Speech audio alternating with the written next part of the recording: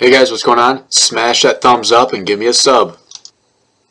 What's up guys? Today I want to share with you how to become a millionaire on just saving $6 every day. That is right. All you need to become a millionaire is an extra $6 a day. This is what many of us spend on, gas station treats or a Starbucks coffee. The truth is, you only need an extra $6 every day to set aside to become a millionaire.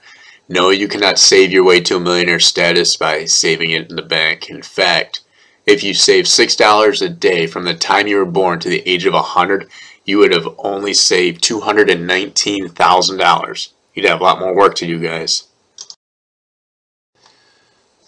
Saving $6 a day is equal to saving $2,190 a year. It is what you do with that money that determines whether or not you will become a millionaire. What you need to do is invest it. You will want to take advantage of compound interest in time. Compound interest allows you to make interest on your interest. The longer you allow your money to earn interest, the greater the results will become. The more you make. This is a very simple strategy, guys. So here's my simple strategy. Become a millionaire with $6 a day.